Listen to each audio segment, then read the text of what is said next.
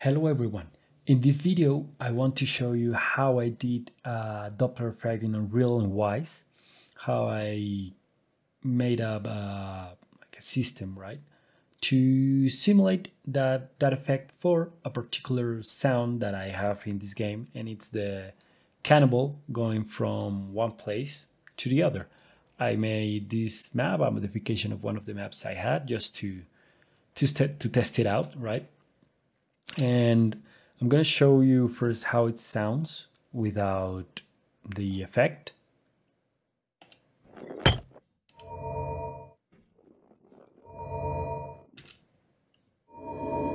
Right? I'm going to go to my projectile for a moment, and I'm going to put the attenuation scaling factor at 1. I'm going to play it again.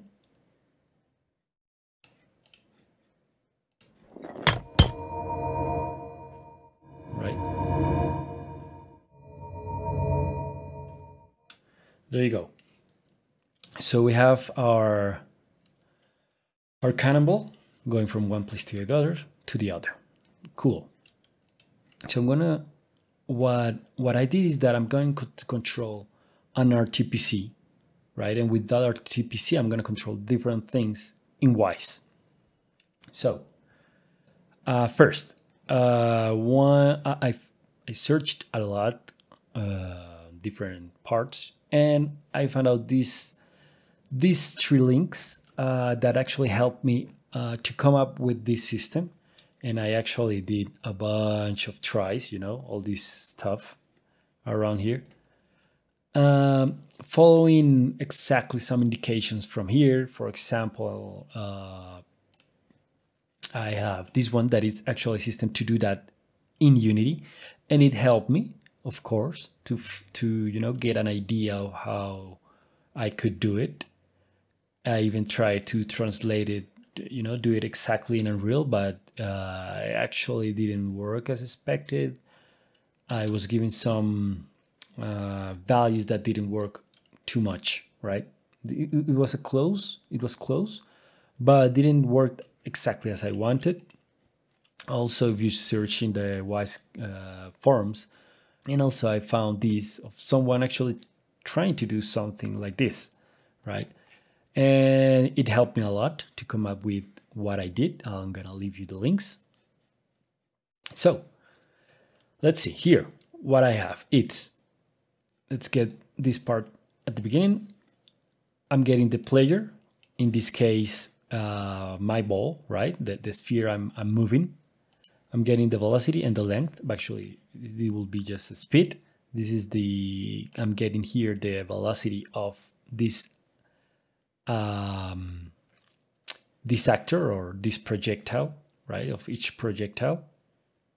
Here, what I'm doing is I'm getting the dot product between the projectile and the player pawn. And here I have actually a little explanation of what it does, and which is also on one of the links I'm gonna leave in the comment in the description.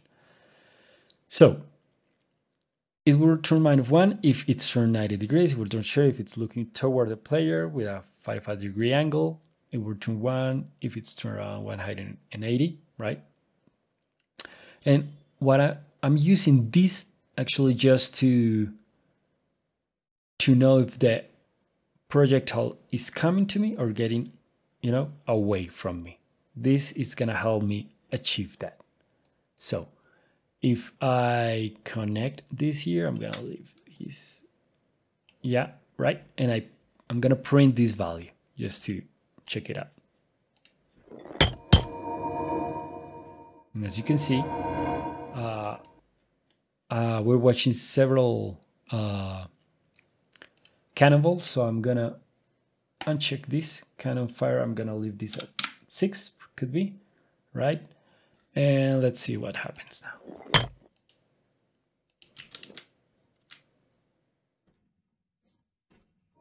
There you go. Right, and I'm gonna delete this one so it doesn't, you know, put us numbers in the screen. That won't help us. So I changed the rate of this cannon, right? So it's not gonna play as constantly. There you go. And when it's getting away from me, it's minus, and it's when it's going towards me, it's positive, then it's negative. Okay, there you go. So we have this value here, pretty cool. Now, what I'm if I come back to this place, it's as I put it in here is with this I'm getting the relative velocity of this projectile. Here, when I multiply by this dot product, it will basically give me a rate of this speed, of this velocity. Delete this. Here I'm setting the RTPC. If I connect this in here, what I'm doing in here is just dividing this value between the maximum speed. In this case, my cannonball doesn't have acceleration, right? It moves constantly at this speed. So I can do this, and this will give me a value between -1 and 1, right? That will help us use this RTPC here to control different parameters in our idle sound, or in our in the sound of the cannonball going from one place to the other. Actually, I call it idle, but well. Here, what I'm doing is I had also a specific flyby that I wanted to play just when I'm in certain range. I mean, when the cannonball is at certain distance of my player, and also only if I'm moving, right?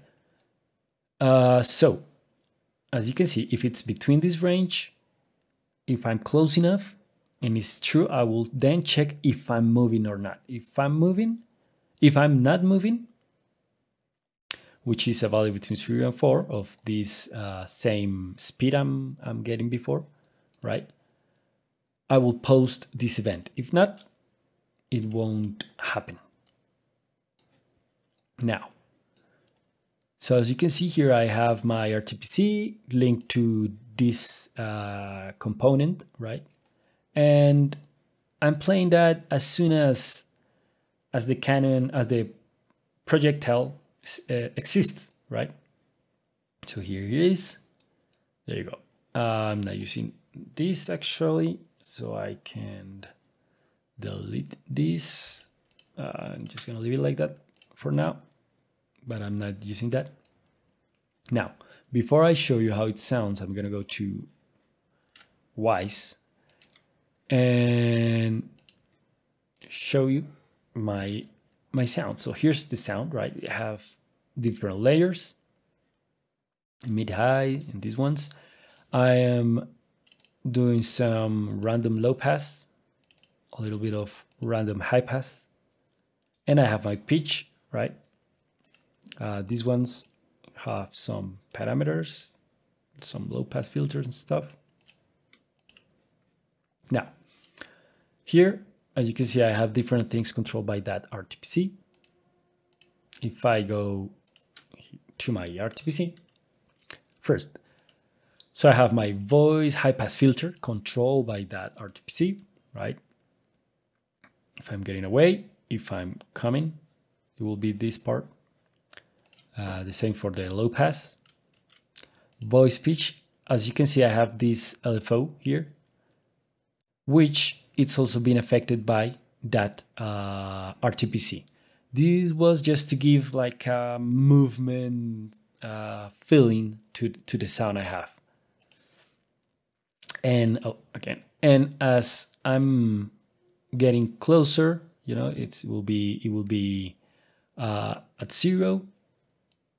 Here it will, sorry, at 1. Here, as you can see, it will be almost 3, the frequency, and here in this point it's 0.5. Okay, and with this, why I did it, just because you can get a better sense of the Doppler effect, you know, I will say with a sound similar to a siren, right?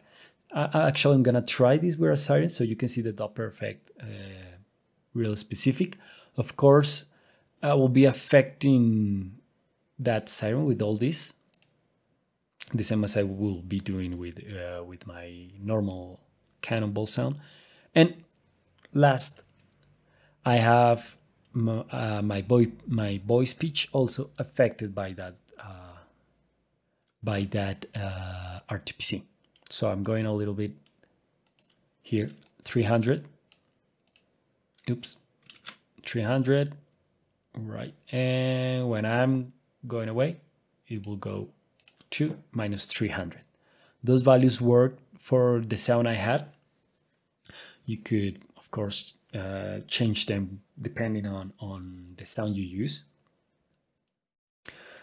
So I'm gonna do something. I'm gonna deactivate this one, and this one. I'm just gonna leave the siren. Okay. There's our siren, right? I'm gonna test it out in here directly Wwise. Right. Sorry about those clicks that are playing. Is not actually the siren sound. It's something working not perfectly in my audio system today. But not to worry at this moment. So, okay. We have our siren sound, right? I'm gonna save here, gonna go to Unreal. I have this already connected, so it works. I'm gonna generate sound banks. There you go. And let's try it.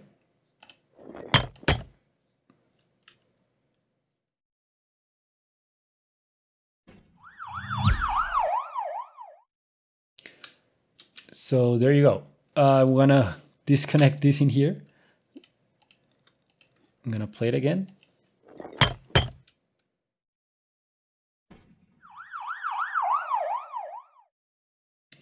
That hello, well, it's playing because I have this in here. I don't like it. I'm gonna bypass that. Just go directly here. And again, because I want to show you a couple stuff with the sound.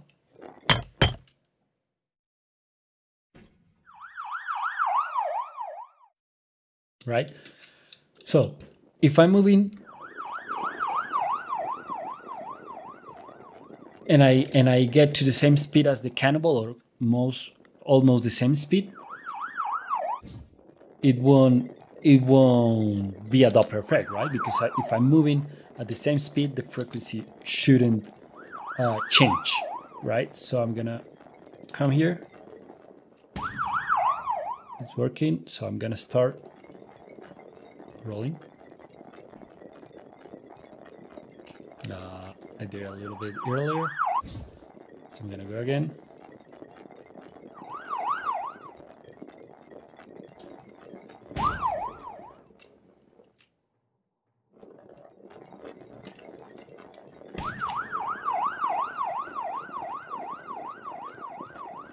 Right? Again, I wanted to show you that because, well, that's something that should happen, right? If I'm going at the same speed as my siren, right? As my object with the siren, the frequency shouldn't change. So this system actually works pretty cool. It sounds like a Doppler effect. Of course, I could exaggerate that if I wanted to. I could come here and change these values, and I can affect these sounds more, or less. So now with my actual sound, I'm gonna save here. I'm gonna go and okay, this is connected now. So I will have my flyby. And then try again.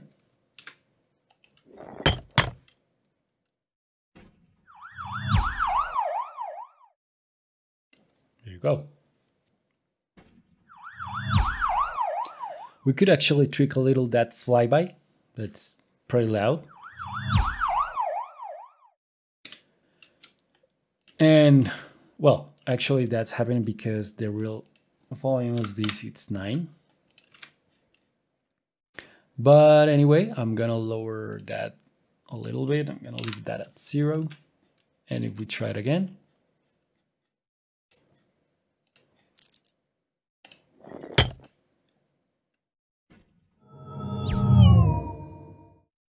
right? Pretty cool. Now, I'm gonna leave this on vid again. Play.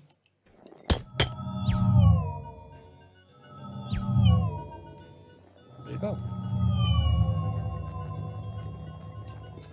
So that could actually work really cool for cars, you know, and I don't know, any kind of things that you want to simulate the Doppler effect. So I hope this works for you. If there's any doubt, you can ask me. Here's the system if you want to recreate it. If you need a screenshot or something, of course you can take it. If not, you can ask me and I will give it to you. Okay, thanks for watching. Bye.